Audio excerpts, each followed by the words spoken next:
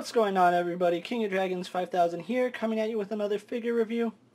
Today we'll be having a look at the Mattel DC Comics Multiverse Black Manta from the Aquaman movie. Here we do have Black Manta in the packaging. Really excited I have this figure in hand. So what we're going to do now is take a little break, get them opened up, and then we'll have a better look at Black Manta. So stay tuned, everyone. And so here we have Black Manta posed and out of the packaging. Now before we have a look at Black Manta, let's actually take a look at what he comes with.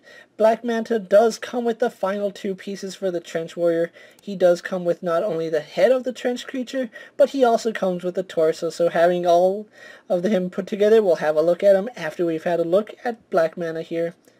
As far as Black Manta goes, he does come with one accessory. He does come with a sword, and it's a really nice accessory. I do like the detailing on it. It's a short sword. It has a little trident on the pommel of it, so it looks really good. And he holds it really well in his right hand. He doesn't hold it in his left hand because, like with all the other figures, he has a fist for the left hand. The only issue I have is that he has no real place to store it. It is quite a little bit of an issue because if you don't want him holding the sword, you got nowhere to put it and it might get lost. But other than that, he's still an impressive looking figure. So what we're going to do now is actually take a closer look at Black Manta's details. And so here we have a closer look at Black Manta, and as you can see, he is an impressive looking figure. Now there's really not too many Black Manta figures that I don't like. In fact, all the Black Mantas that I own, I absolutely love them. And for a good reason. Black Manta is such a stark character in contrast to a lot of other characters that you see. I really do love this dome that they gave him. I'm really glad that his costume is just straight black, that there's no silver on it. I don't know, I think the silver dome kind of does take away from it, but the black dome really does highlight a menacing look. And despite being an all-black figure, there is some contrast in the blacks. You can see around the lenses right here is a glossy black, as well as the top of the dome is glossy, while everything else is more of a matte finish. Really loving the eyes. If I have one complaint, it's that the red could be a little bit brighter, but overall, I'm really loving the detailing on his helmet. It looks phenomenal. Can't get over how impressive this figure is.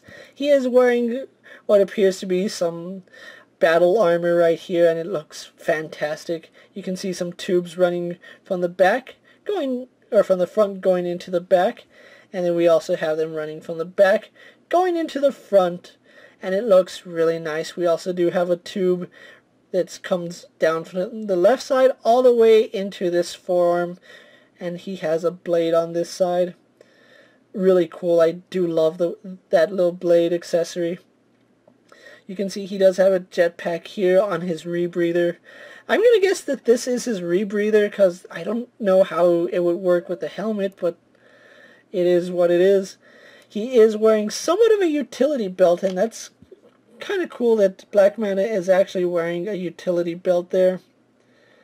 Again, you can see some of that glossy black going down his costume, so I do love that. And then we also get some more jet boosters right here on his calves. There's just so much little detailing on Black Manta that it's really hard to point it out. And again, right here on his forearms, you can see that glossy black, and then the transition into the satin black or matte black. We also do get some red lighting right here. It doesn't light up, but if you hit it against the lights just right, it does shine, so it is somewhat of a glossy red. So overall, just really blown away by this figure's detailing. So overall, that's Black Manta for you guys. So what we're going to do now is actually take a little break, get Manta posed, and then we'll have a quick comparison with a few other figures you may have in your collection.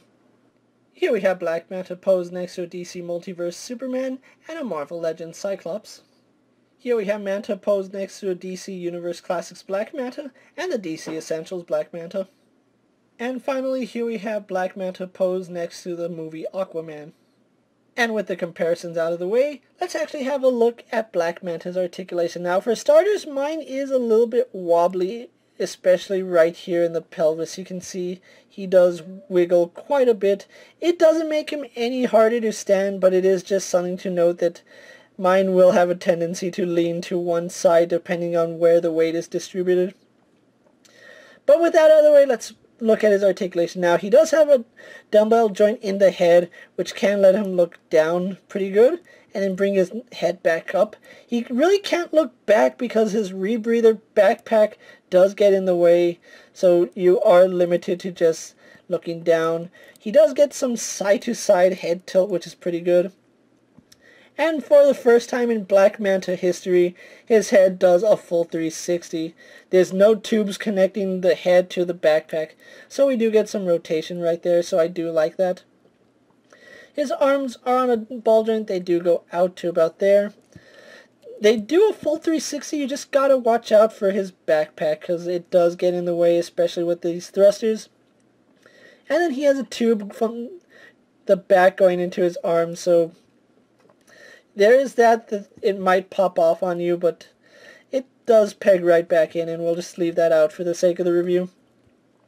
He does swivel at the bicep, single jointed in the elbow, not quite 90 degrees, and he does have some rotation in the elbow. We do get a swivel and a hinge in the wrist, which work pretty good. An ab crunch that goes back and forward, waist swivel. Legs do go forward quite a bit.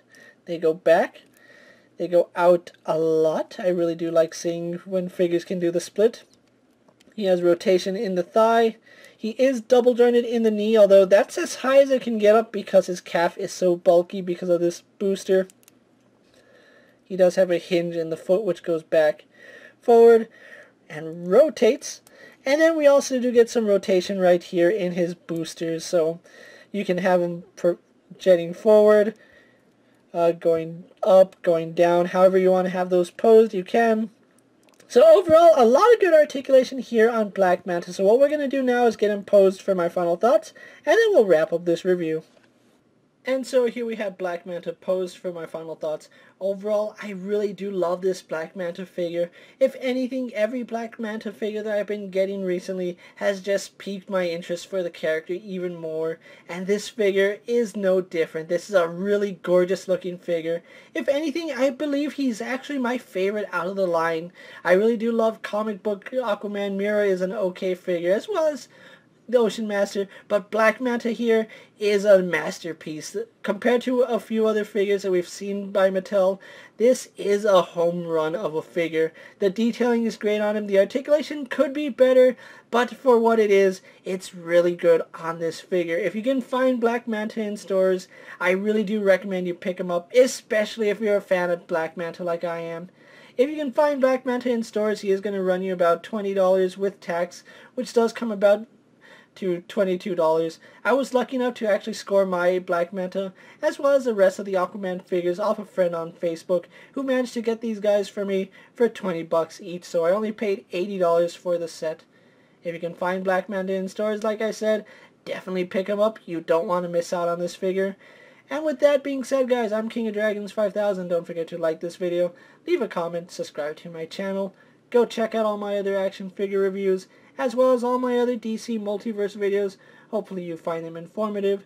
As always, if there's a figure you would like to see me review, let me know down in the comments, and if it fits in my collection, I'll definitely have a look at it. Until next time, guys, I'll see you later. Take care, everyone.